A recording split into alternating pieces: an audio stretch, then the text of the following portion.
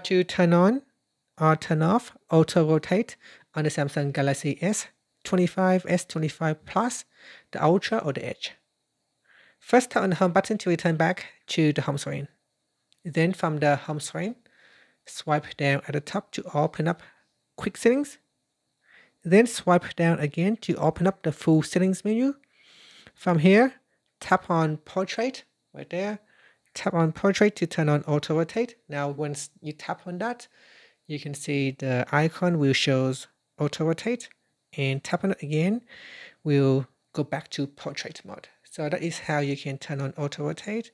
Once auto rotate has been turned on, we can then use the auto rotate into landscape mode and then back to portrait mode. To turn off auto rotate, simply tap on auto rotate to go back to portrait. And that's it.